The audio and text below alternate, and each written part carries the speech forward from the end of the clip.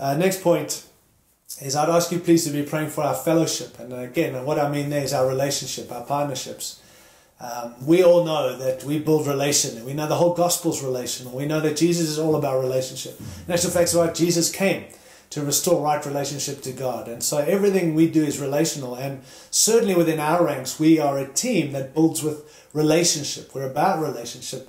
And in saying that, the enemy wants to obviously divide. And so we need to pray against factions within our ranks. We need to, not that I'm sensing anything, I'm just letting us know we need to understand the kingdom relationships. These relationships have a kingdom dynamic to them. If we focus on the kingdom, we can function together. If we focus on our relationships without understanding and purpose, well, we see all the issues and the dramas and we divide. So please pray for us to just continue to unify and unite.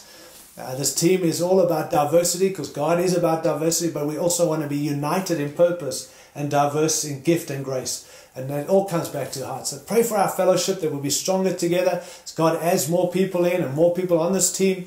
And as this work continues to grow and more release comes, that we'll be united in fellowship, in friendship, in partnership, covenantal relationships, as we've been taught many times, is about submitting and serving and preserving, working through our stuff.